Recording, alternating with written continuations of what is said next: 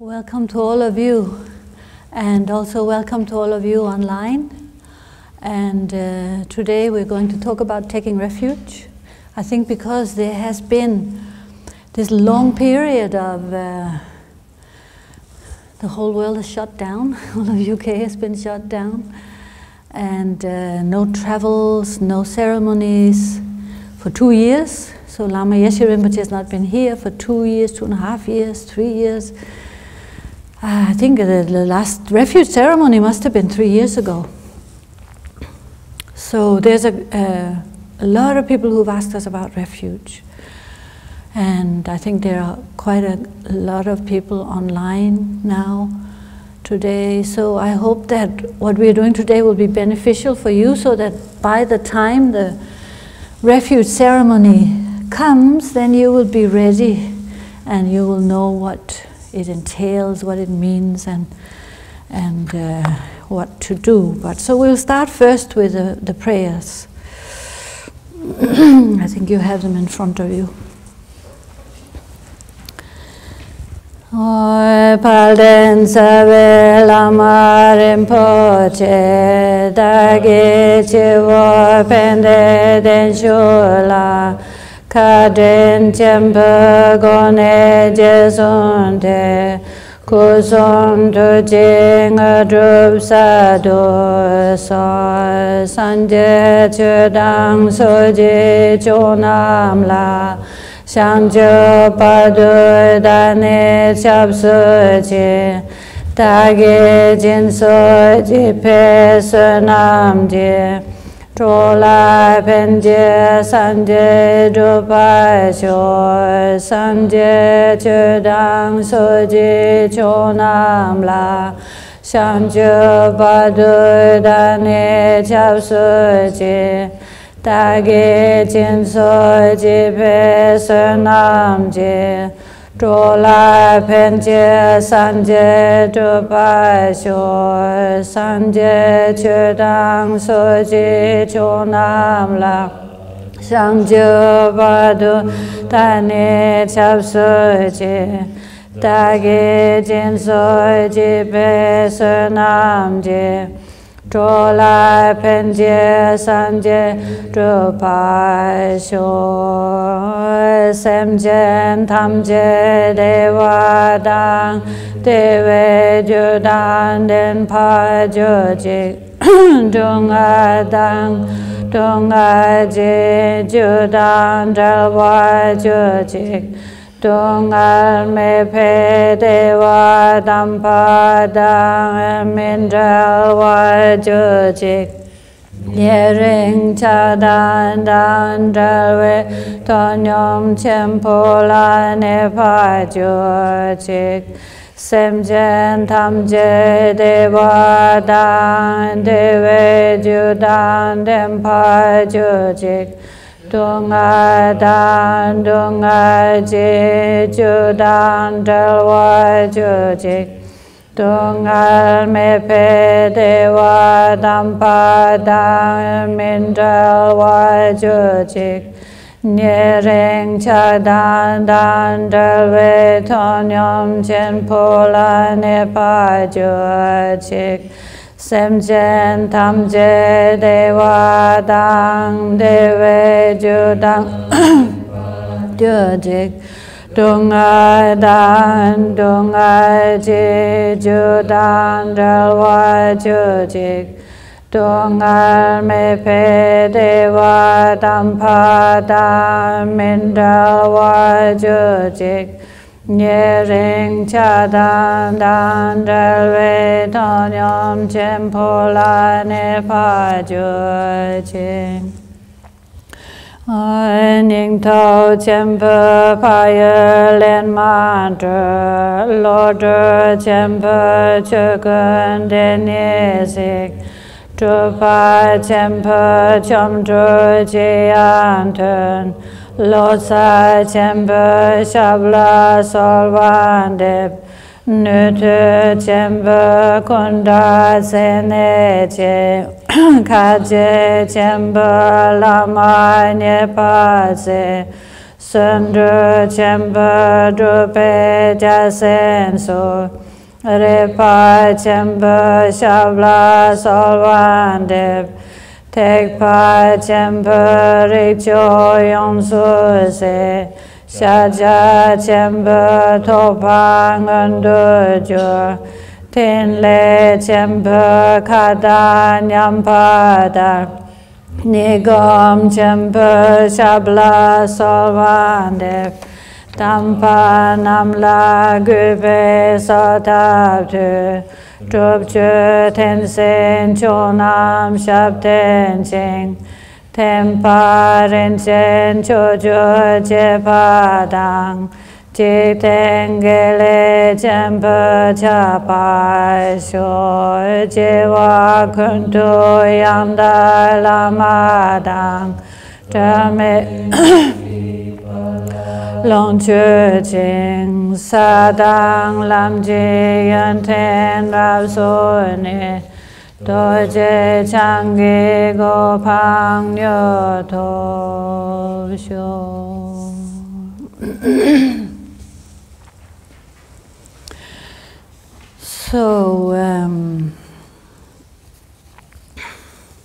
So the plan is that I will explain to you what it means to take refuge, the meaning of refuge to some degree, because you have to also discover yourself what does it mean to take refuge, because it's not just about a ceremony, it's about finding refuge. It's about recognizing that we need a refuge. So it's not just about what I say to you, it's not about words. It's about recognizing the need for refuge. And about recognizing what can provide a refuge, what gives a refuge, where can we look for refuge, what can truly provide me with refuge from suffering. Obviously we're talking about refuge from suffering. And yeah, so we'll look at that today. We will have a break, just to explain to you, we will have a break, because we're saying that 3:30 we will light the lights in the courtyard for world peace, for universal peace, for peace everywhere. And we do that every Saturday at 3:30, at least so far. So we'll do that, and then you'll have a break after that. So from 3:30 and then till 4:15 there will be a break, and I'm telling that also for the people online. You can all light a light at home. You can light a candle at home. And then we come back and we do a final session. So, but anyway, what we'll look at is the meaning of refuge. And refuge in general, we look for refuge all the time. When I first came to Samye Ling a long time ago,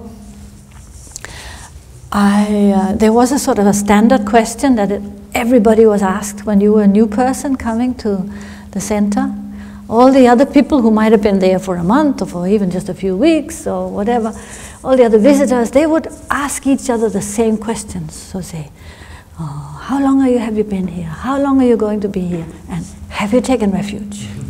It was like standard. Everybody said, have you taken refuge? Have you taken refuge? I had never heard about taking refuge when I first came to Samye Ling. I really had never heard about it, because you did not read about it in the books. Even now, there's not so many actual explanations about taking refuge. I said, what does it mean? Do you have to take refuge? Something you have to do? I'm not sure I want to tie myself down to any sort of following, any sort of institution, any sort of becoming a part of something else. I don't want to be a part of anything. I want to be free from things. I don't want to tie myself up to one thing, because then you are separate from everyone else. I didn't know what it means to take refuge. So slowly I found out. I stayed up there for about 6 months. And during that period of time, I discovered more what does it mean. And then so I came in August. By December, that was 1977, His Holiness the 16th Karmapa came to Samye Ling.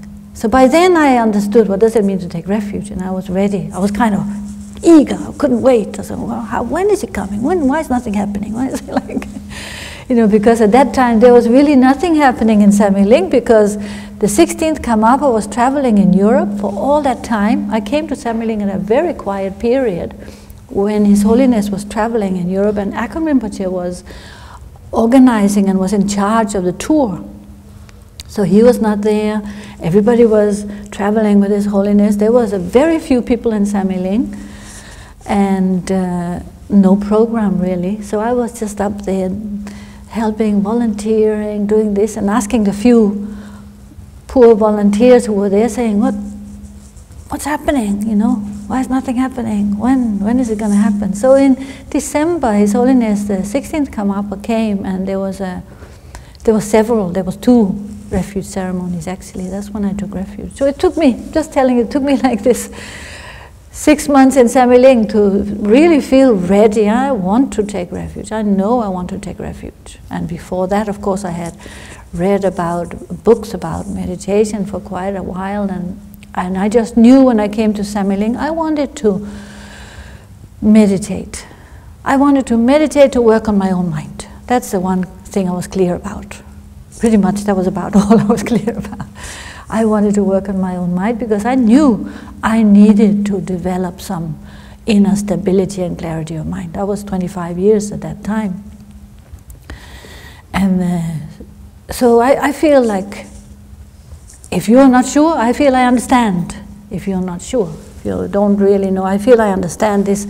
My initial response to the idea of taking refuge was very much that it's like becoming part of the in crowd. You know, is that a wrong way of saying it? You know, it was a wrong interpretation on my part, but it can look like that. It looks like, oh, you're becoming part of the insiders, and everybody else who are not Buddhists, they are the outsiders. It's absolutely not like that, because for one thing, there's no one who keeps a track of how many people take refuge, how many Buddhists there are in the world. Now they have started doing census in this country, so we start to know a little bit how many Buddhists there are, but there's no one who sort of keeps a tab of, there's no one who tries to convert you, there's no one who tries to bring you into the fold, so to speak.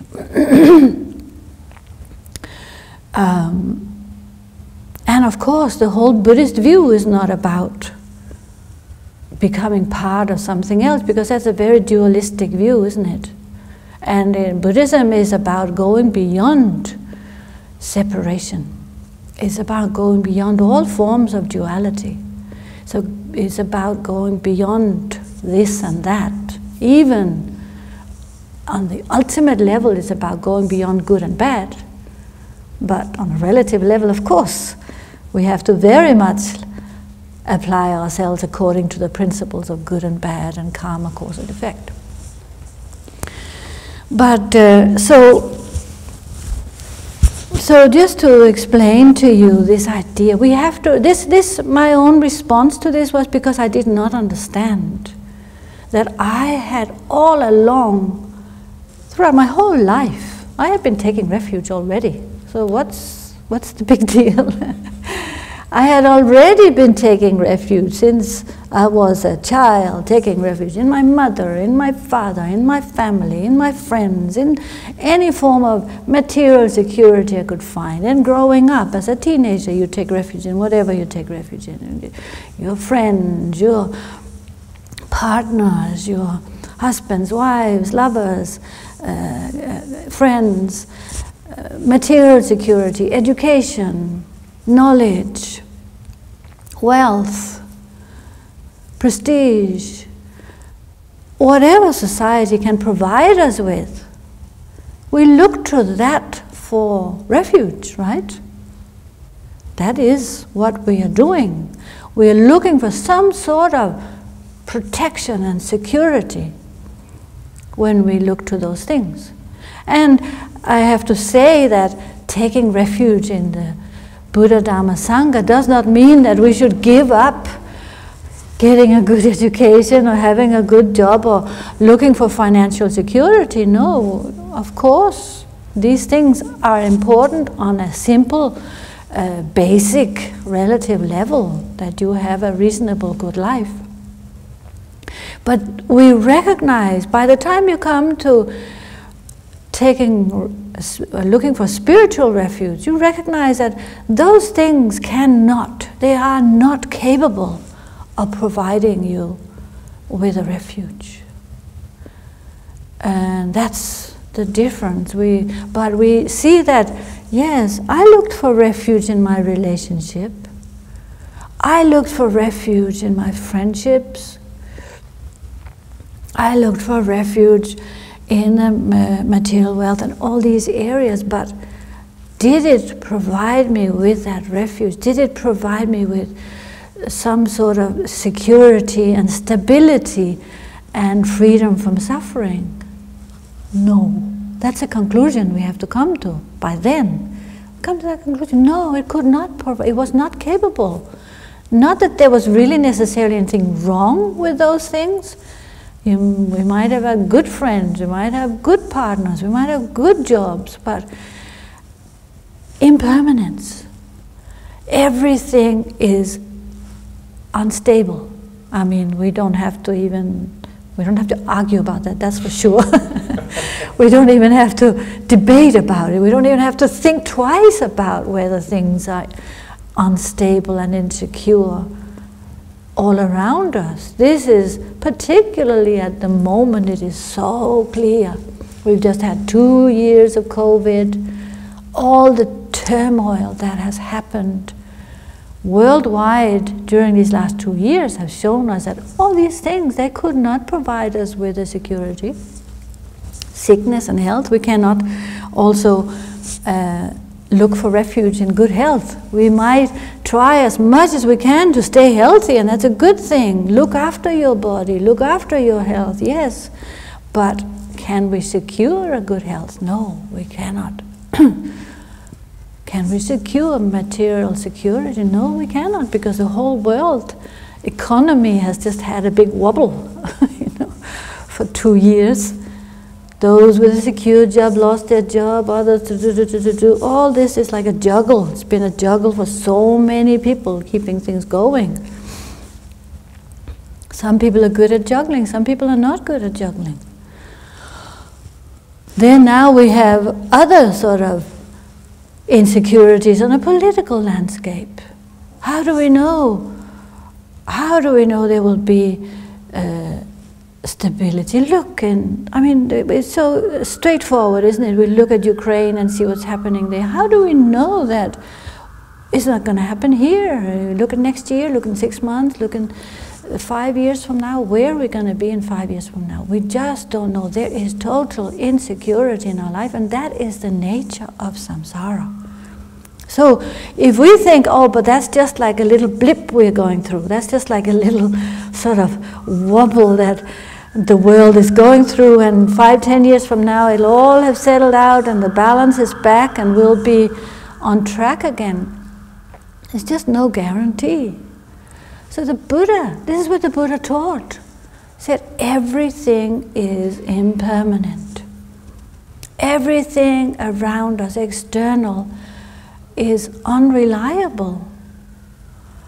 If we want to find happiness, because that's what we want when we're looking for a refuge, we're looking for something to provide us with stable happiness and contentment. We're not talking about sort of partying all day or night or that sort of happiness. We're talking about genuine contentment and happiness in our life, where we feel this is really worthwhile, this is really valuable, this really has meaning, it is meaningful and precious. Something that I would not regret later on. Something that I feel, if I spend my life on this, it has been very well spent, like investing my life. It's like if you get a good education, you feel, yes, I did not waste my time by getting a good education, because it does give me some degree of path forward in a relative level.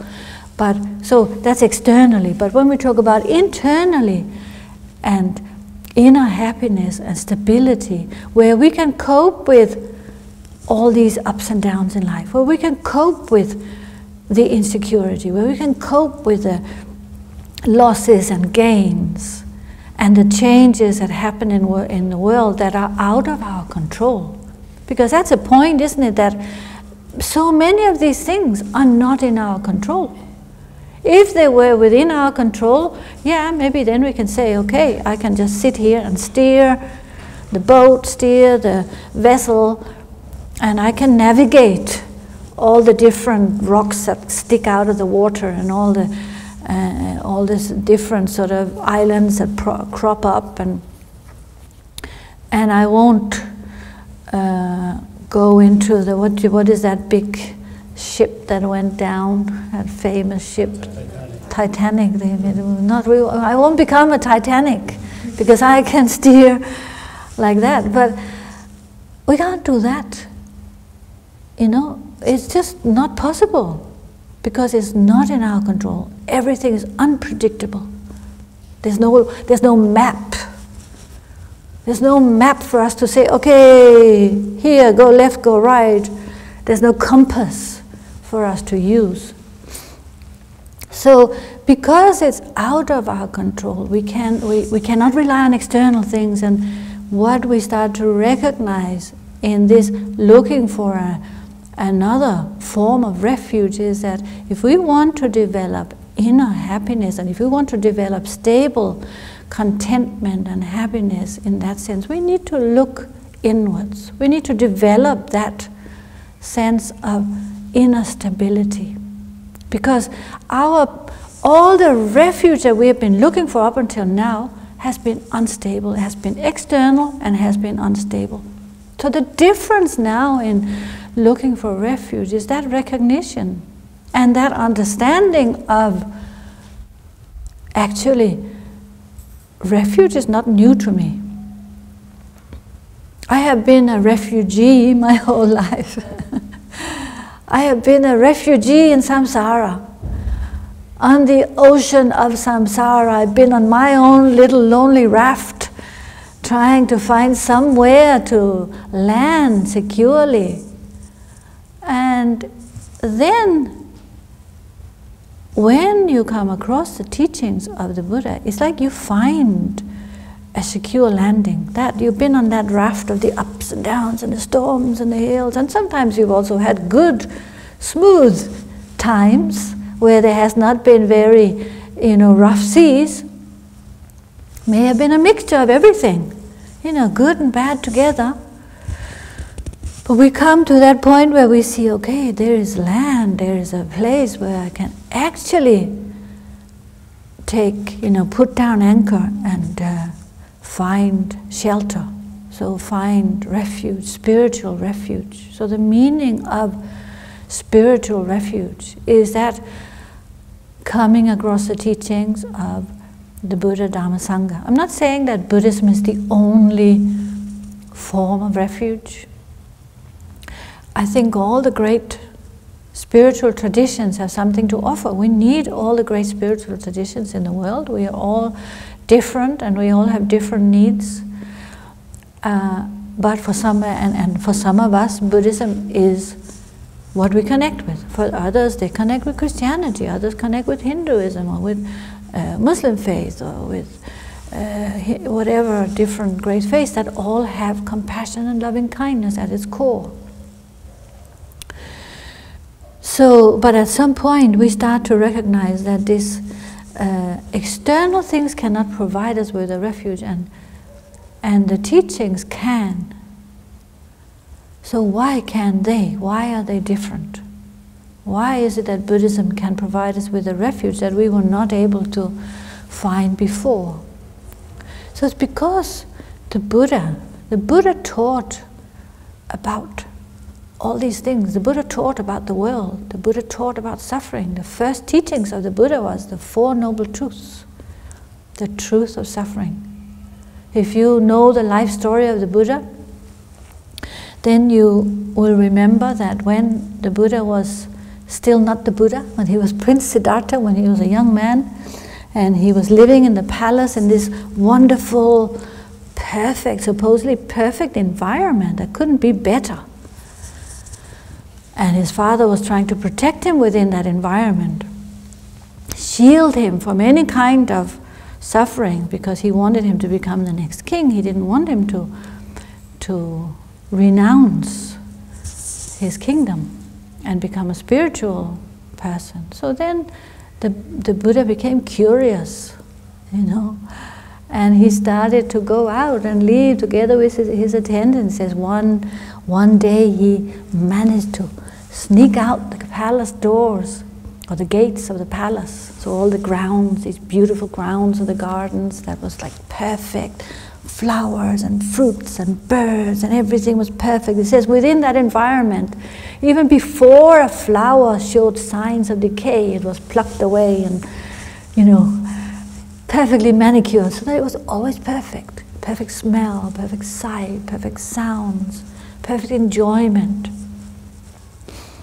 And then, of course, that was unsustainable, because outside the palace gates it was not like that, and the Buddha or Prince Siddhartha managed to sneak out and have a look, have a peek. And it says 4 times he went out through these different 4 gates. Whether it was precisely like that, of course we don't know for sure. He went to the southern gate, to the eastern gate, to the northern gate, to the western gates. And each time he saw different things. So he thought, so we are saying really birth, old age, sickness and death. Birth had already happened. So he saw sickness, he saw old age, he saw death. Each time. So one time he saw sickness, he saw a sick person. He saw an old person, decrepit with age. He saw a funeral procession. And then a 4th time, he saw a holy man, spiritual person. Maybe someone smeared in ashes or long hair and sitting in some form of yogic practices which were happening at that time. And each time he questioned his attendant and said, what has happened? What is going on? Never seen an old person before, never seen a sick person before, never seen all these people crying at a funeral before. And each time his attendant told him, Prince, this is what happens. Everyone who is born is going to get old, is going to get sick, is going to die. It's inevitable. It's the way life works. Don't know if he was allowed to tell the prince that, but he found out. And this is said to be how the prince, for the very first time, he went back and he was so shaken because he saw suffering. He experienced suffering. He saw all these people going through hard times. And it shook him deep inside. And he went back to the palace grounds, and it says he sat under a tree that is called an applewood tree, that then became a very auspicious tree. Auspicious substances, because it was the first time the Buddha actually sat down and contemplated and meditated. And it was like the seeds were planted for his spiritual awakening. And then he left the grounds eventually, and then he went on his path and he reached enlightenment, and all the rest is history. And so his first teaching was very, very important, because it taught about the noble truth of suffering. And it taught about the causes of suffering.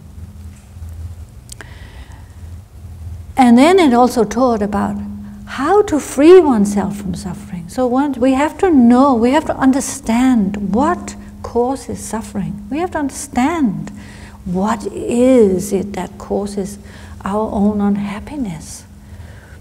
What is it that disturbs my mind?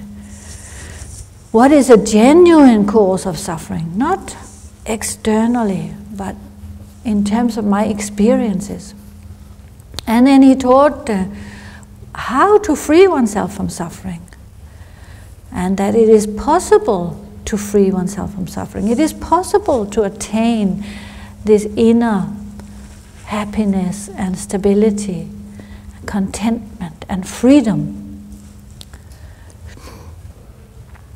So these Four Noble Truths were the first turning of the wheel of Dharma. And of course, at the time of the Buddha, there was no Buddhism, there was no Buddhism, there was not even followers initially. There was no refuge ceremony as such. But gradually, students started to gather around the Buddha and took robes and became monks and became nuns, and lay people came, all types of followers. It says the four pillars, the male and female monastics, male and female lay followers. And so eventually Buddhism, was established and grew over this period during the Buddha's life. So when we ourselves come to this step, we say taking refuge is the threshold, is a threshold of entering the spiritual path.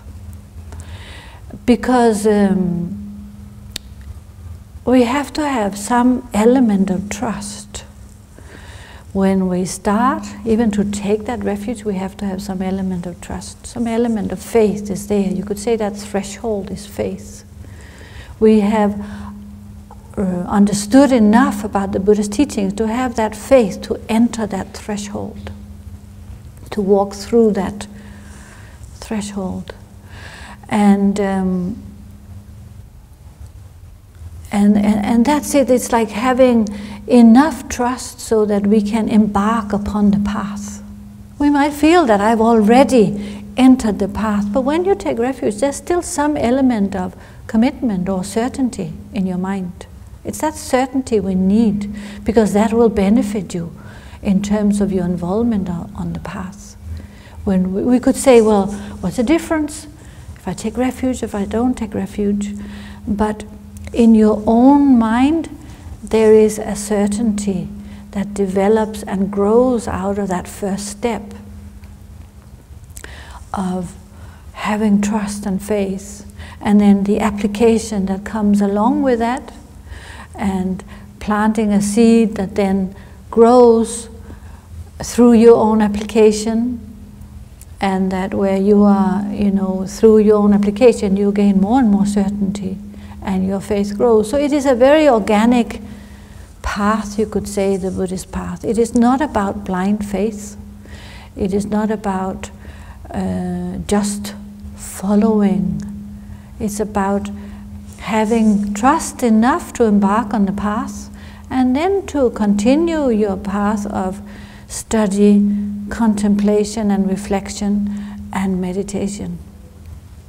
So you are engaging in reflecting on the path, like the Buddha said, observe for yourself what it means, what I'm saying, observe for yourself if it is true or not. So it is not that you have to have complete faith in everything. And also, you could say, because taking refuge is a first step, usually when we take refuge, we are not really sure about everything in Buddhism. How could we be? Because there's said to be 84,000 different types of teachings. Such a vast path. We don't understand everything. We don't understand what it means. Like, how can we truly have faith in reincarnation or karma, or how it works, and how all the different levels of teachings and enlightenment and Buddha nature and all of that, because we haven't really studied it enough to understand it yet. And that's not necessary. If for my own, I can speak for my own experience. I felt very much when I took refuge that I did not understand all those deeper issues, topics, and I just felt I had definite faith in those aspects of the Buddhist teachings that I understood about my mind and about meditation and developing inner peace and seeing how the causes of suffering within my own mind and belief and faith in the practice of meditation and the teachings to pacify suffering. And so I felt that those other deeper topics, I will put them on the shelf for now, and I have enough faith and belief that I think this will come later. This will be something that will be understood and resolved later on my path. And that is fine, that is absolutely normal to enter refuge with that attitude. You should not think that you have to know and understand all the Buddhist teachings in order to be ready to take refuge. I know that Akong Rinpoche, he said to people, you just have to have enough faith that you have to have a sort of a trust in the Buddhist teachings and belief in the Buddhist teachings and a wish to work on your own mind to become a better human being so that you can be a benefit to others. Sort of in a nutshell, that's what you're doing, putting it very simply. You have to be sure that you want to follow the Buddha's path, to work on yourself, to work on your own mind, so you become better human beings. But it's not like a what do you call it? A fleeting. Taking refuge is not like a passing sort of interest. You should not have that attitude to Buddhism. If it's something like a passing or temporary interest that you have, then it's not better that you don't take refuge. Then wait. If you feel that you're not really sure, or if you think maybe you're a Christian, if you feel that you believe in God is a creator, then maybe you should not take refuge. Maybe you should wait until that's more clear for you. You can still use the aspects of the Buddhist teachings that seem right for you, but to actually become a Buddhist, it may not be right for you. If you already have an active religious path in another faith, because it could confuse you. You might start to feel that you have one foot in one thing and one in another, and the gap between becomes wider and wider, and then you don't know which side to go to. So you don't want to be in that position. But if you feel sure about the Buddhist path being what you want to follow, and that is something that's very, very important to you for the rest of your life, and then you're ready to take refuge.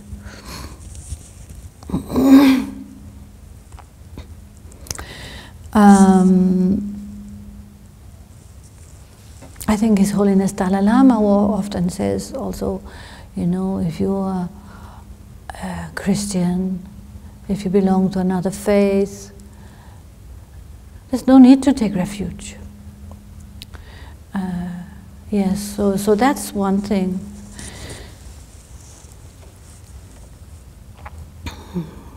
But I think many of us in the West who come to Buddhism, we have not, we have left Christianity, or maybe just did not engage with Christianity, I don't know, or other religions. So, in terms of this refuge, I want to tell you, there's different things I want to tell you, like we have like a 15 minutes before the light offering, so what you normally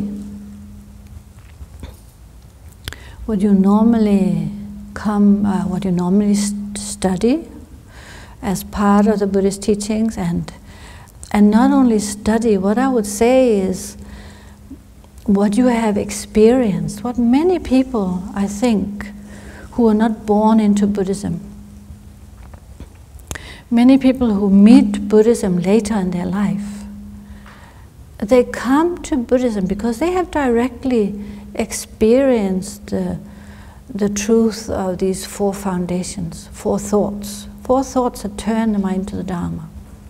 And we come to Buddhism because we have we have seen those four thoughts to some extent, maybe not like very, very clearly.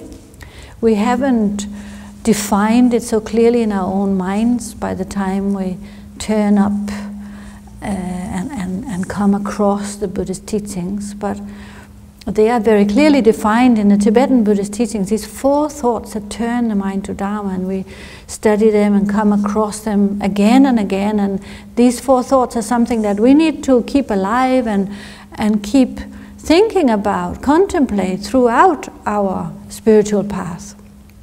It's not just for a beginner, but it's these thoughts of the precious human birth, impermanence, karma cause and effect, and the suffering of samsara, the inherent dissatisfactory nature of existence.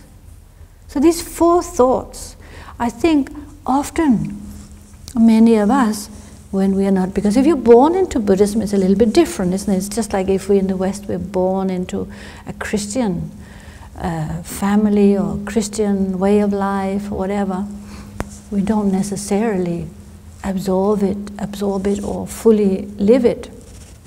But when you come to a spiritual path later in your life as a grown-up, then there's a very real connection.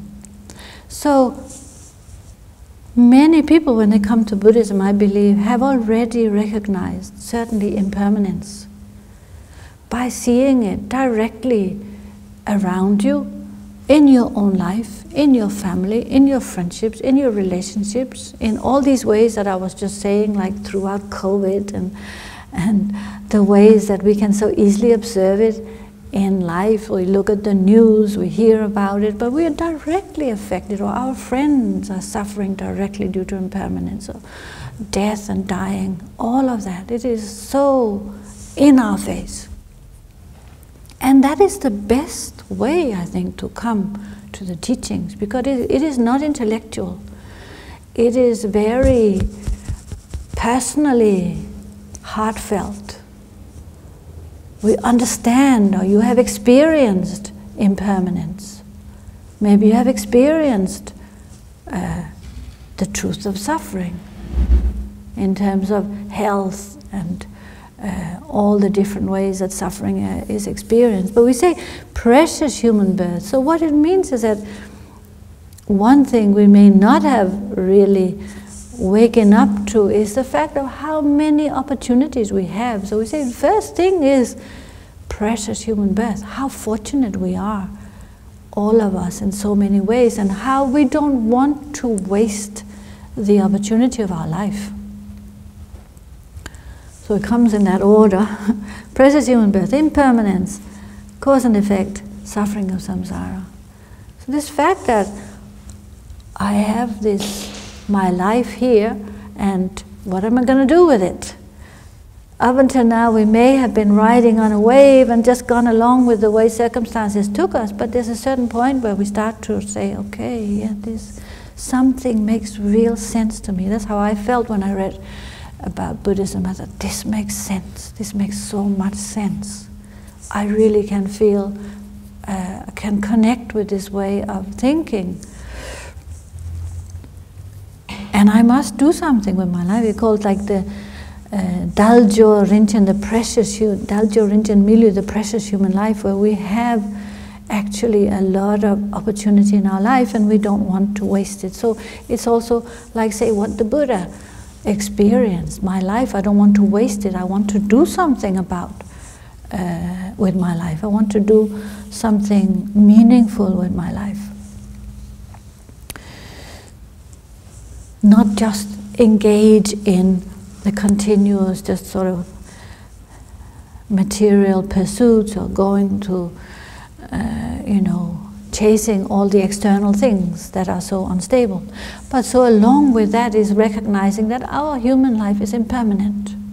The lives of all beings is impermanent. Everything is impermanent. And so we see that we cannot take our life for granted either. We cannot take for granted that we will have a good old age even. Death comes to young people sometimes before old people. Sickness can come at any time, death can come at any time, everything is impermanent. So there's that recognition as well of impermanence in all things. So our life is impermanent, everything is around us is impermanent, and we want to make then good use of it. So cause and effect is recognizing, well, what can I do with this? I have this moment right now, here now, what can I do? What is, what is the best thing to do? So looking at cause and effect is we start to see there is positive things we can do. There's negative things we can give up. And we start to understand this whole idea of consequences of our actions, body, speech and mind, our responsibility of body, speech and mind. And the Buddha went into great depth of, in his teachings, Noble Eightfold Path of describing, karma, cause and effect, and what is right view, right concentration, right mindfulness, right livelihood, right meditation, all these ways of living our life that is very meaningful and helpful and positive. And then the fourth of these thoughts is the suffering of samsara. And of course what we look at in karma as well in terms of consequences is our mind state, in terms of our negative emotions, effects of anger, effects of desire, effects of selfishness, effects of ignorance. So then the Buddha, the fourth of these thoughts is the suffering of samsara, dukkha, this suffering, the truth of suffering. And where this, when we talk about dissatisfactoriness or dukkha, or this noble truth of suffering, or this fourth of these thoughts that turn the mind to the Dharma, in Sanskrit, dukkha means many, many things. Like it means this whole range of dissatisfaction. It does not only mean intense suffering. It means any level of distress, dissatisfaction, unhappiness, sadness, it means incapable of satisfying.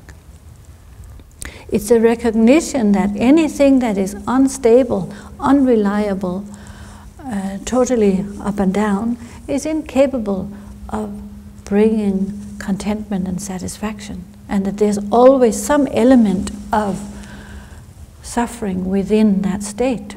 There's always some element of insecurity. There's some element of fear, of worry, of striving and unhappiness.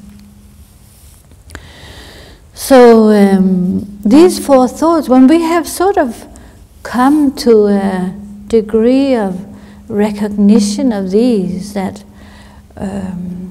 this fact that we're always looking for something, but we cannot always find what we're looking for. There's four, it talks about four types of sufferings. The fact of not finding what we're looking for, the fact of sometimes we find it but we cannot keep it. So the third is like, then we found it but we are separated. Like the previous one is like we're afraid of losing what we have. The third one is like we are being separated from what's dear to us.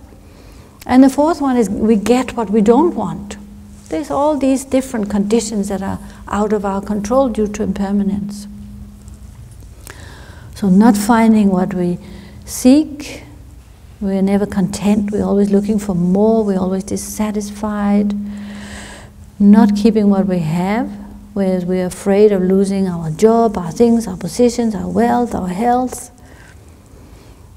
And in separation from what is dear, from families, friends, partners, due to circumstances, decline in wealth, power, reputation. Fourth, getting what we don't want, such as sickness, enemies, lawsuits, it could be anything. This is part of life, right? So that's this continuous dissatisfaction of worldly conditions that are out of our control. That's all these islands that are we're on our raft, and these islands that pop up that we can't really control, and that we're looking for a refuge from all of these. So then that's when we come to that point of we're looking for a different kind of refuge.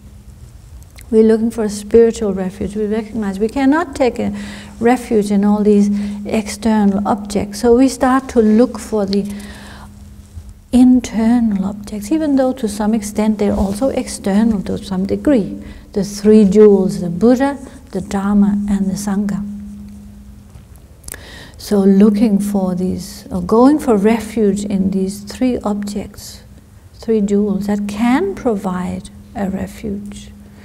What I would say is ultimately what we take refuge in is in our own mind. Because ultimately, as the Buddha lived 2,500 years, he's not here. The Dharma is the Buddhist scriptures and the Buddhist texts, and we can't really take refuge in something as a text. And then the Sangha is also something else, someone else from us. So we say that ultimately we take refuge in our own mind, in that potential we all have within our own mind. But we need a guide. So we take refuge in the Buddha as a guide. We need a path to travel because we're not quite there yet. We haven't discovered the full potential of our own mind. So we need to travel on that path with a guide and with the teachings, which is where the Dharma, the Buddhist teachings, is our path. The Buddhist teachings is the external teachings of the text and the actual instructions, and it's also our own experience of the path. And then the Sangha, we need good guides.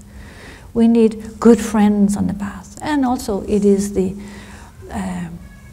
so it's our Dharma friends, but it's also the spiritual realized masters along the path. So we'll look more at that when we come back from our break. I think we'll have to stop there for the break.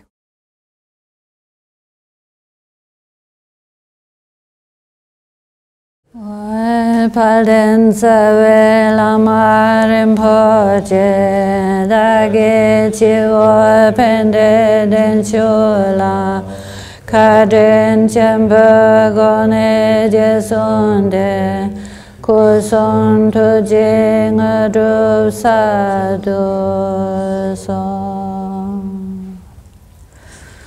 So we're back again. I hope all of our online people are there as well, and you're all okay. And we will now continue with the instructions in the refuge. So, so taking refuge has three sections, you could say. You have the object of refuge, who you're taking refuge in. You have the duration of refuge, and then you have the actual practice, actual ceremony of taking refuge. So you're not taking refuge today. Now we're just explaining it, but there is an actual ceremony for taking refuge. So the objects of refuge, when you go for refuge, if someone has decided, I want to take refuge, I want to follow the Buddhist path, then you take refuge in the three jewels. Kunchu Sum, the three jewels. So you take refuge in the Buddha. Like I said before, ultimately we take refuge in our own mind, but we're not really capable yet of managing as we are at the moment. Our mind has not been really purified and blossomed. Like the meaning of Buddha, the word Buddha is Sanskrit. In Tibetan it's called Sangye. Sangye, that's what they translated from Sanskrit into Tibetan. And Sangye means, Sang means purified, and Je means increased or blossomed or expanded. So what the meaning of Buddha, how they translated Buddha, means that everything that needs to be purified has been purified. In terms of Sang, everything has been purified. all our negativities, our negative habits, our anger, our jealousy, our selfishness, key thing, our ignorance, attachment and aversion are our key obstacles. Ignorance, not knowing who we really are, and being pulled by attachment and aversion. I want this, I like this, I chase this, I run away from this, I don't want it, I don't like it, feel threatened by it. So those three we call the root kleshas. So these have been purified, sung. Then Je means all the qualities of the mind have blossomed, have come out, have really grown. That seed all of us have within the mind has all the, well, for all of us it hasn't blossomed yet, but in the Buddha, that Buddha nature, that seed that we all have, all beings have this potential of becoming a Buddha. So by purifying everything that needs to be purified, then that natural growth happens and those qualities naturally arise. So that's the meaning of Buddha. But we need the Buddha, the historical Buddha, to bring us to that recognition, because we have not yet purified our ignorance, attachment and aversion, right? We can very clearly observe that we have a lot of attachment and a lot of aversion based on ignorance. So although we have that inner potential, all of us, we cannot really take refuge in our mind yet. That's why I'm saying that ultimately we're taking refuge in our own mind, but first we need a guide. We need the Buddha, we need the teachings of the Buddha, we need a path, and we need companions on the path.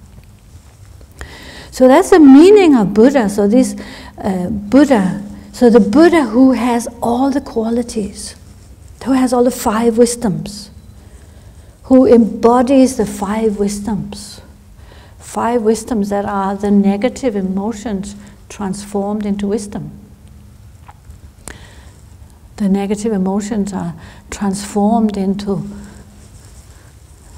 all-knowing clarity, mirror-like wisdom, dharma-dhatu wisdom, sort of inner purity, no attachment and aversion.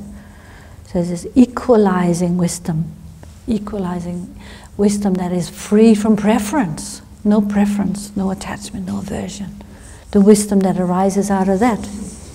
The wisdom of discernment that is not confused, doesn't give things value they don't have, does not take away value that is not there. So sees clearly what is there. Things are not out of proportion. And then this all-accomplishing wisdom. All-accomplishing wisdom that works for the benefit of others. So when a Buddha is embodying these 5 wisdoms, all the activities of a Buddha are for the benefit of all beings. That's the only thing that is left for a Buddha to do, is to work for the benefit of all beings. So we take refuge in the Buddha as endowed with all these qualities, so compassion and wisdom. Compassion, clarity, like the nature of mind is clarity. Limitlessness, fearlessness. When all the negativities have been purified, these are the natural qualities of the mind, the clarity of the mind that arises when all the impurities are gone. You could say like a glass of water that's standing, a muddy water, when it stands still, all the impurities sink to the bottom, and that water in itself didn't really change. The water was always clear and pure, but those particles have sunk to the bottom, so now we can see and observe clearly the purity of the mind, that clarity of the mind. So the inherent clarity and purity. So the Buddha, with all these qualities, we take refuge in the Buddha as this wisdom, compassion and wisdom. So we could say compassion naturally arises when there is wisdom. So one way we can think of it is the Buddha has awakened. We call the Buddha the awakened one. the awakened one, meaning having awoken from this sleep of delusion, is compared to being asleep, awoken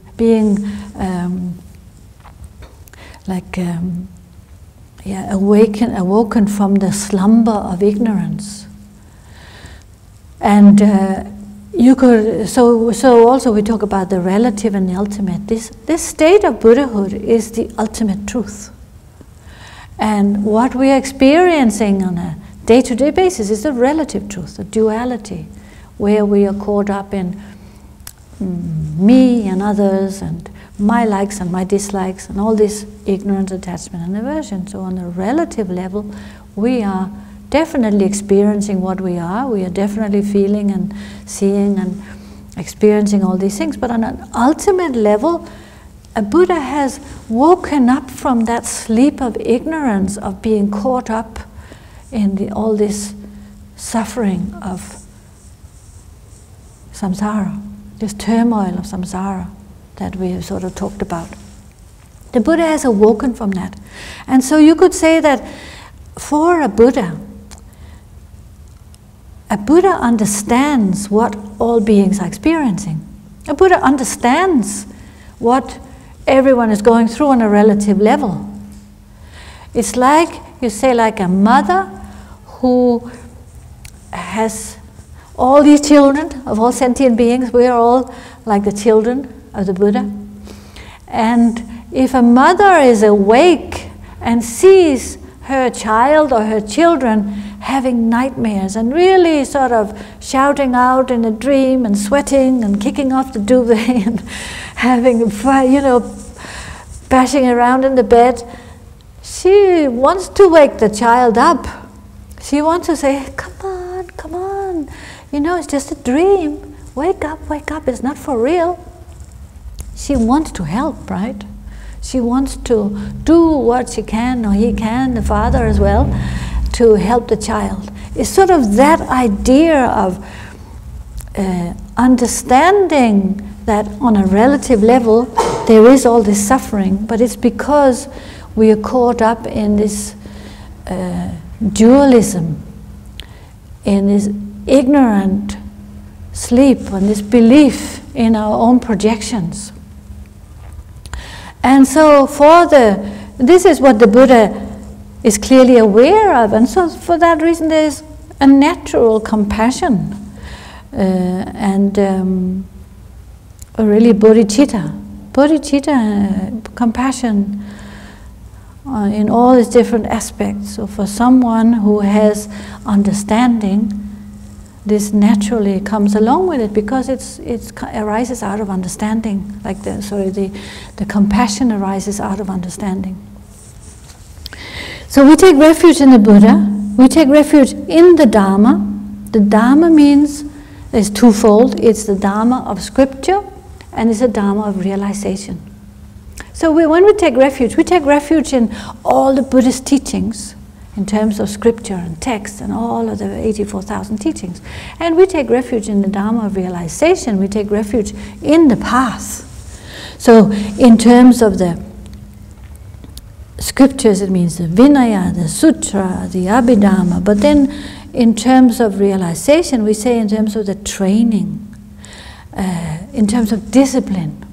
We take refuge in the training of discipline. We take refuge in the training of meditation. We take refuge in the training of wisdom. That's what the Dharma of realization means. So it's not enough to have all the texts and words on paper. They have to be applied. They become our path once we engage with these three types of training, of discipline, of meditation, and of wisdom. And that is through studying, we're studying the path, we're contemplating the path, we're applying ourselves on the path of the Dharma of scripture. So we take refuge in both of these. Take refuge in this realization of relative and ultimate truth, both as an understanding and as an idea. So it has different levels. But what is important for us to know when we take refuge, it has this twofold aspect of Yes, we take refuge in the Dharma of the Buddha's teachings, but we take refuge in what that creates for us as a path, our experience of the path. It's very individual, it has to be an experience. Then we take refuge in the Sangha. So this relates to the realized Sangha. So we cannot really take refuge in our friends. We know that they cannot provide us with a refuge. So we are saying we take refuge in the realized Sangha. That's why when you visualize, or if you have like the refuge tree that has got the realized 10th level bodhisattvas on as representing the Sangha. But in some sense, there is also a recognition that on an ordinary level, we need good friends. So when you take refuge, you're saying, well, I will be careful about who's my friends, because I know that I'm not strong enough not to be influenced. So I know that I need good friends. I need good Dharma friends. I need to sort of make a bit of distance from those people who are a negative influence on me, because otherwise I may not be strong enough. And then, so that's the first thing, the object of refuge. Then you take refuge, it says the duration of taking refuge. Generally, you take refuge until I achieve enlightenment. In the Tibetan tradition, mostly it's like that. You say, so from lifetime to lifetime until I reach enlightenment. In some traditions, you take refuge for this life only. But in the Tibetan tradition, generally it's from lifetime to lifetime. It's like we're hoping our refuge is so strong, it will carry us on into the next life. And we will, in the next life, we will meet the three jewels. We will meet our teachers. We will meet all those we have made connection with in a positive way in this life and continue that relationship. I think that has to happen. I do believe that must happen. I do believe that the reason we've met the teachers, the reason we met the Karmapa, the reason we met Akam Rinpoche, Lama Yeshe Rinpoche, Trungpa Rinpoche, all these great teachers, it's because we met them in the past. We made some kind of connection in the past life. So we're making that sort of commitment. When you did, that's the part of your refuge ceremony. You're saying that. You're actually saying that. No, you're actually saying it in the refuge. When you take refuge, the general refuge prayer says, I take refuge in the Buddha, in the Dharma, and the Supreme Assembly, meaning the Sangha, from now until I reach enlightenment. That's what you recite in the refuge prayer. And then there's the actual refuge ceremony. So the third thing is the actual practice of taking refuge. So there is the ceremony. Then, of course, after you take the ceremony, and then whenever we have sessions like this, we take refuge. Whenever you have a session yourself, at the beginning you take refuge. So once you have the formal refuge, then you take refuge daily. It's not that you're taking a vow that you must take refuge daily, but it's like this becomes something so central in your life and so important. But so in the refuge ceremony, so then I'll explain to you. First I will explain to you what you call the precepts of taking refuge. Then I'll explain the ceremony. So there are certain things that you're saying. You're saying there's 3 things that you will avoid and 3 things that you will do. So 3 negative things you're supposed to avoid and 3 positive things you're supposed to apply. Again, it's not like a precept that you break. It's not in that sense that you might break it and that there might be some terrible consequence, but it's more like this is your aspiration. This is what I want to do. I want to give up. So this is like advice in a way. It says that once I've taken refuge in the Buddha, I will not take refuge in other things that cannot provide, in other things that are part of the cycle of samsara, things that cannot provide refuge. So I guess it means you will have some recognition that things that are impermanent cannot provide you with refuge. It doesn't mean that you will not engage with life in general. It just means that you will be aware. You will not worship. Actually, it says that you will not worship those things. You will not take refuge in them if they cannot provide you with refuge. Then it says, once you've taken refuge in the Dharma, you will do your very best not to inflict harm upon other sentient beings. Because that's what the Dharma is about. The Dharma is about giving up harming, giving up negative actions. So you're saying, I will do my very, very best not to harm if I can avoid it. You're not taking a precept where you're saying not to kill. Precepts is actually different. Quite often people mix up a little bit. So this is not about taking a precept not to kill. If you're a farmer, if you have a garden, sometimes it's very difficult. But you're saying, I will do my very best with my body, speech and mind to avoid harming, following the Dharma. And then the third thing says, having taken refuge in the Sangha, I will try not to associate with friends who have harmful views. Meaning I will try not to encourage others who have harmful views and not to be influenced by them. That means that for your own sake. It just means while you are not strong enough, where you can be influenced. If somebody, for example, is saying, oh, let's go shooting, or let's go hunting, or let's go doing this and that you know is really not, it goes against your wishes and your views, but you might get influenced, then you will rather not associate. But again, it doesn't mean you have to break all your relationships if somebody have those views, but it's about protecting your refuge. I think this is what the key point is that you want to protect your refuge. So, then the three things to do is that you want to, once you've taken refuge in the Buddha, you want to practice the words of the Buddha and not forget them and generate faith and devotion in them. And that means to show respects for, you're saying that you will show respect for any object, image, statue, even if it's a broken statue, broken, ripped image, you will respect it because it is an image of the Buddha. So you will show respect to the form of the Buddha. So that means, like, in that sense, you don't throw out, even if a Buddha is broken, you don't throw it out. You try to, you put things high. You show respect, the way we bow to a Buddha. It's a way of remembering your own, it's like something very, very the most important to you. When you've taken refuge, it's like the very, very most important to you, very high. And you show respect in all these ways. It says, even so too, when you've taken refuge in the Dharma, you engage in study and reflecting and meditating the Dharma, and you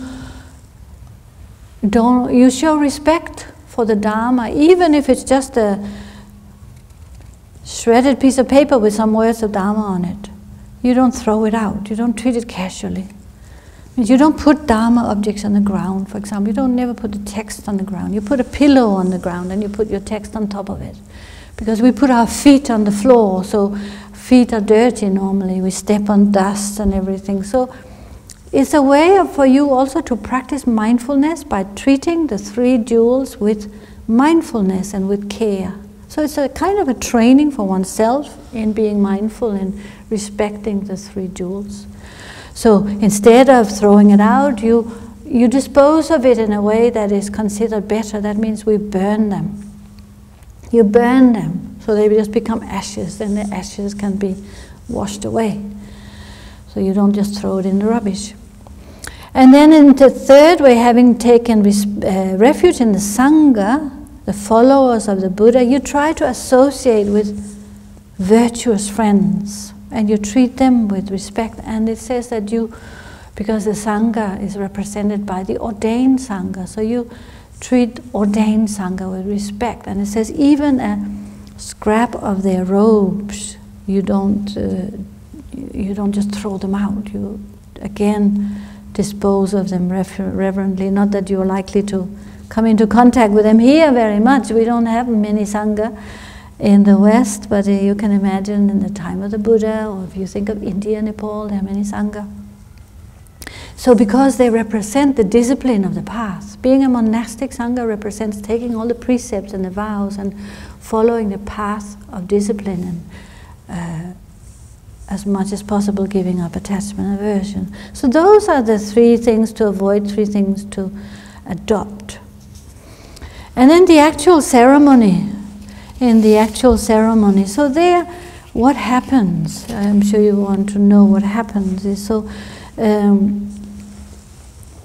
when you have a Rinpoche who gives you refuge, or a High Lama who gives you refuge, so you only take refuge once generally. Once you've taken refuge in a ceremony, it's not something that you really repeat. Generally, once you've done it, you have done it. And what happens at the end of it, you are given a refuge card with your name, you're given a Dharma name, and the time of date is recorded for yourself on your card. You write it down yourself, and you keep that. So you remember that as an auspicious time and date for you, and that name becomes your auspicious reminder as well. You don't have to use it. It's a Tibetan name that it's always very, very positive, like you might become the guardian of the Dharma, or you might become the ocean of merit, or something like that, really wonderful name. And this is something for you to aspire to, they say. These names that are given to you are what we should aspire to become, to fulfill our own potential. And so that happens at the end of the ceremony. But at the beginning of the ceremony, you sit in front of the Rinpoche who gives you refuge, and you are encouraged to imagine in space in front of you the Buddha surrounded by all the Buddhas and Bodhisattvas. So all the great Bodhisattvas, meaning all those realized beings who have gone before. They're all there in space and witnessing you taking refuge, and you take refuge in them. And then the refuge Lama asks you to repeat the refuge prayer. So like in case of Lama Yeshe Rinpoche, when he gives refuge, he will tell you,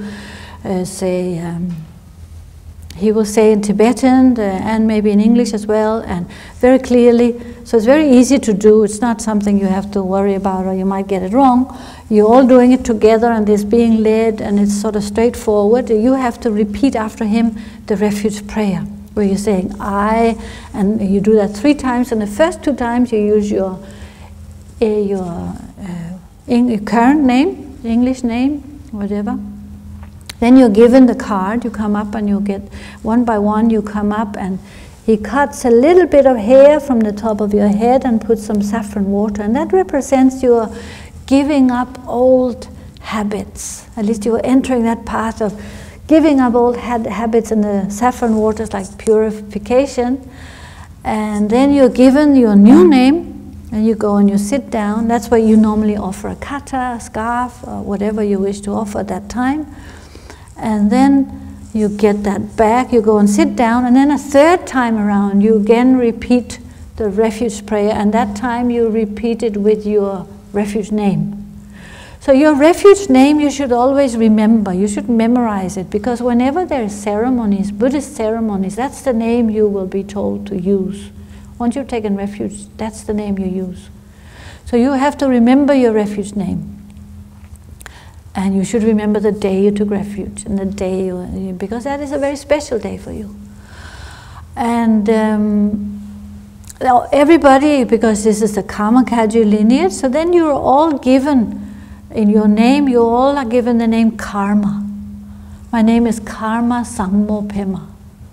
So Karma, you will be Karma Lamo Tenzin, or Karma Tsering Dolma, or something like that. But everybody has karma because we are all in the same family.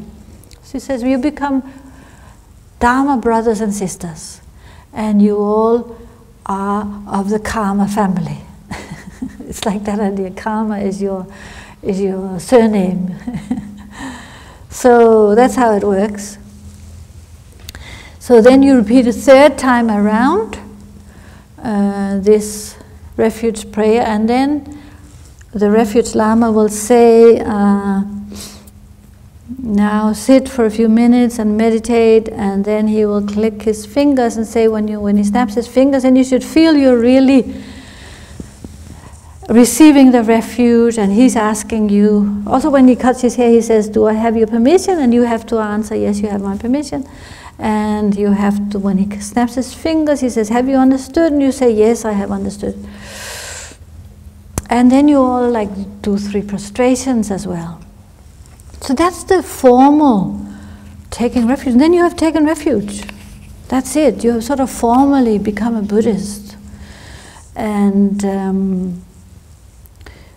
then after that, when you've taken refuge, then whenever you enter a shrine room, then you bow 3 times, you prostrate 3 times with your own body, speech and mind. You put your hands to your forehead, to your throat, to your heart, and you bow down 3 times the way you saw me doing. And that is, you're saying, with my own body, speech and mind, I pay homage. I prostrate, I take refuge in the Buddha, in the Dharma, and the Sangha. It's like I offer my own body, speech and mind. I bow down as low as I can. I bow down with respect, with devotion, because of what you have achieved. And I inspire, I aspire to achieve the same. If it doesn't happen in this life, then in the next life, in the next life. But you have that inspiration and that respect. The more you recognize what has been achieved, the more your respect and devotion grows. And then as part of it, as part of your refuge prayer, there's also the bodhicitta, generating bodhicitta. That's not the actual refuge though, but this is the bodhisattva motivation. It says, by virtue of the goodness of my practice of generosity and the other parameters, may Buddhahood be achieved for the benefit of all beings. So you have this, the 2 levels of bodhicitta, but this is not strictly speaking part of the refuge vow. And precepts are not really, strictly speaking, part of the vow either, but every refuge Lama gives the refuge, so there's slightly different, or maybe adding something here, something there. So what the way Lama Yeshe Rinpoche usually gives refuge, and also Akong Rinpoche used to do, is to give an option to take precepts for a certain length of time. So like the 5 precepts of a lay person, the 5 precepts, they are not to kill, not to lie, not to steal, not to have sexual misconduct, not to take intoxicants, alcohol intoxicants. So that means not to kill. That actually means generally not to kill human beings. But it can be taken either way. But in the Vinaya way, it means I will not kill a human being. I think we're all capable of taking that vow. I'm not going to kill a human being. Not to lie, I will not tell the untruth. Not to steal, I will not take something that doesn't belong to me. And this is intentionally. I will not intentionally kill, steal, lie, do these things. If I do it, if I happen to step on an ant or something, unintentionally, I have not broken my vow. I will not have sexual misconduct. That means I will not be with someone who's committed to someone else. I will not be with someone who has taken precepts of celibacy. I will be faithful to my partner, that kind of commitment. That's the layperson's vow. Recognizing that sexual misconduct, when we are, it causes a lot of jealousy, a lot of hurt, so faithfulness and trust in the relationship.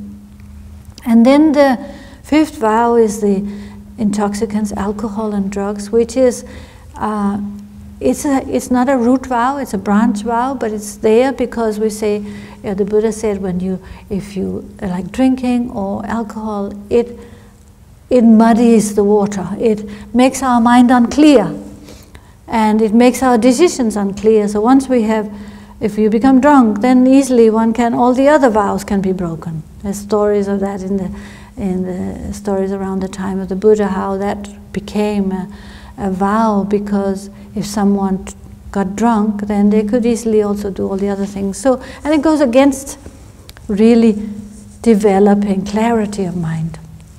So sometimes it's possible at the same time as your refuge ceremony to take those 5 precepts for 24 hours, or for as long as you wish, for a month, for 3 months, for 5 months, for 6 months, for a year, whatever.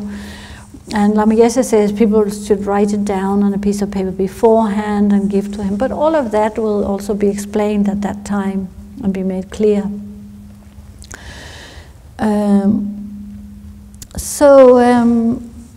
So if you don't take precepts, that's also absolutely fine. That is not, like I said, it's not part of the actual refuge vow.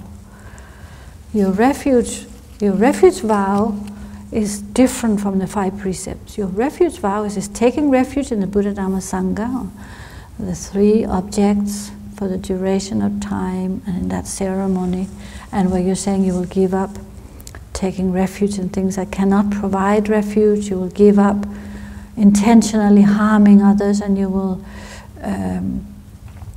not sort of cultivate negative relationships, and you will instead practice the opposites: respect for the Buddha, the form of the Buddha, respect for the Dharma, respect for the Sangha.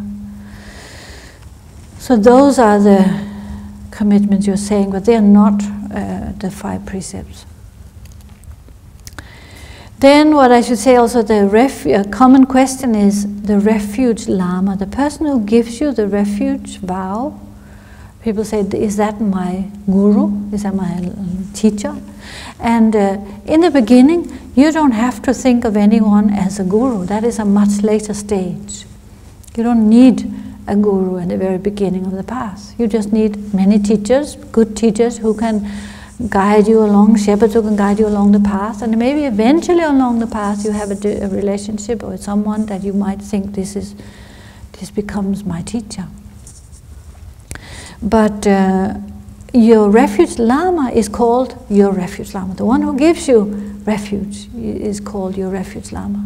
So you have a special relationship with that Lama because they gave you refuge. They're the first Lama who introduced you to the path in that way of bringing you across that threshold.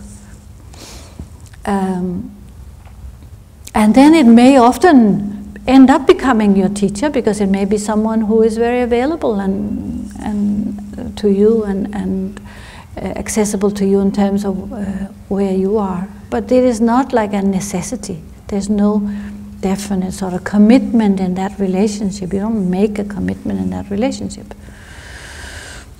But they are your refuge Lama. So I think it's just, maybe this is where we will stop. Do you have any sort of burning questions? Because I think when the refuge, oh yeah, what I should tell you is then, when is there an opportunity to take refuge? And at that opportunity you will have opportunity for questions for sure.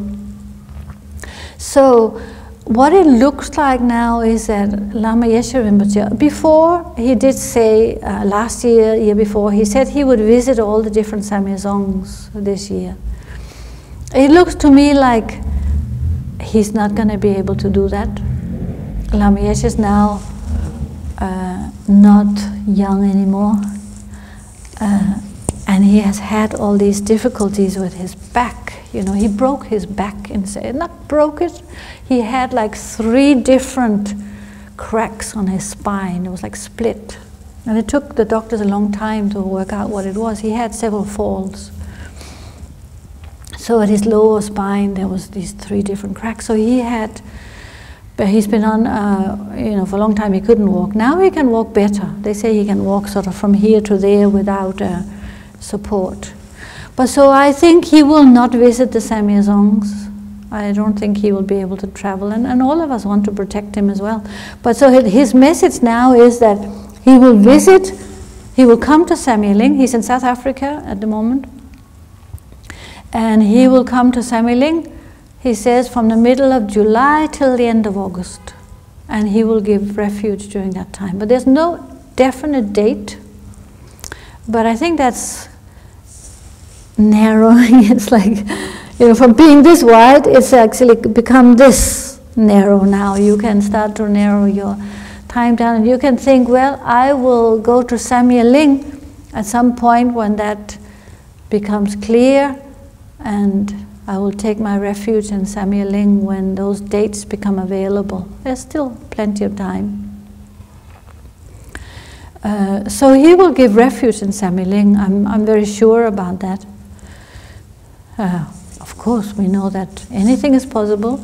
You may all have to go to South Africa to take refuge, testing your commitment and your resolve to take refuge. But I do believe he will come back to UK this summer. But we don't have a date yet.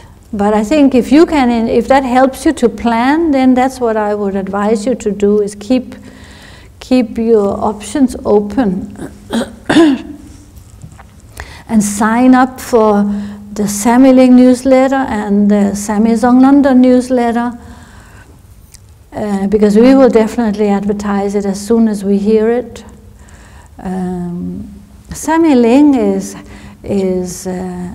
like us. They have been closed for 2 years. They are now slowly opening, but for them it's even harder than for us.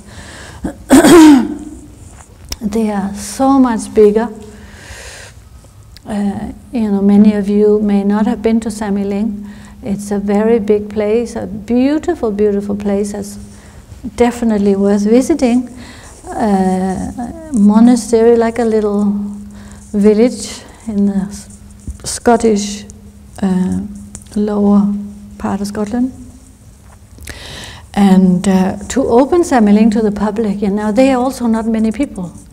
Like here, we are also not many people here. So depending on like our activity growing back again and their activity growing back again, it is depending on having, enough support to do it. So things will have to grow back in a slow, natural way for it to happen.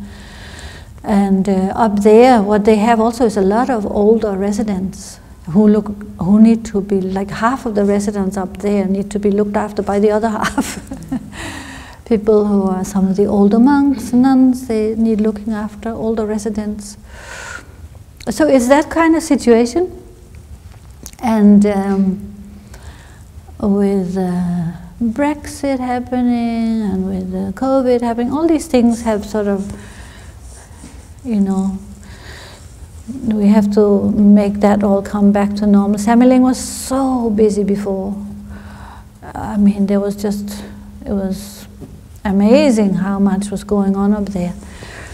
But we will just have to, everybody will have to just sort of slowly. And I think everyone who have been out there and under COVID, there's also a slow coming back, isn't it? There's a sort of a tiptoeing out into the world again. From all of you who've been in lockdown at home for so long, getting out is also a big deal. But I'm sure it will happen again. We will just all have to work with the way the situation is, but keep your eyes out for news around July and August for refuge ceremonies. Then you would need to book.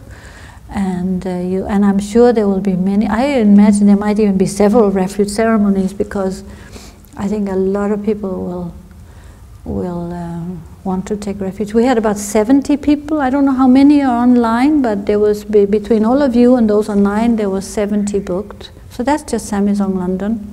Then you have all the other Samye Dzongs from everywhere else. Let's just hope that it all comes together, and we pray for that to happen. And then save up your questions to then, okay? So let's do the dedication, because it's now 5 o'clock. Yeah. Sanam de tam je sepa ne top ne nye pe danam pam je ne je ga na je balab tuk pa ye se pe sole do wa dol wa sho sam cho sem ne Rinpoche Ma che pa nam je jo chik, che pa nyam pa me pa dang, kong ne kong du pel wa sho, ge wa de yen yo du da, sha cha chen po drup jo ne, dro wa chik cha ma le pa, te ye sa la ge pa sho. So I hope that was helpful for all of you and for all of you online as well, and see you next time. All the best.